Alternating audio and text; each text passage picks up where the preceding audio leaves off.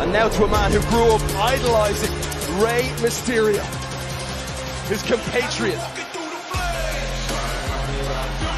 I thought you were going to say idolizing Road Dogg. The contest is scheduled for one fall. Introducing first, weighing in at 165 pounds, Dragon Lee! The scintillating Dragon Lee set for action once more on SmackDown, and this is how this match came about earlier on today. Sorry, but I really can't believe what Santos did to Rey. Esa serpiente merece el infierno.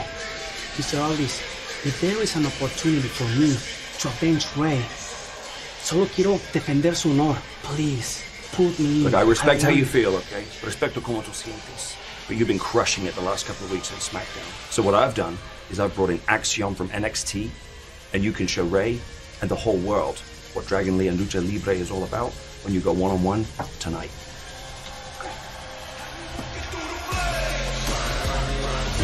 What a move from SmackDown General Manager Nick Aldis, giving Dragon Lee his match here to defend the honor of Rey Mysterio, but in his way go Axiom.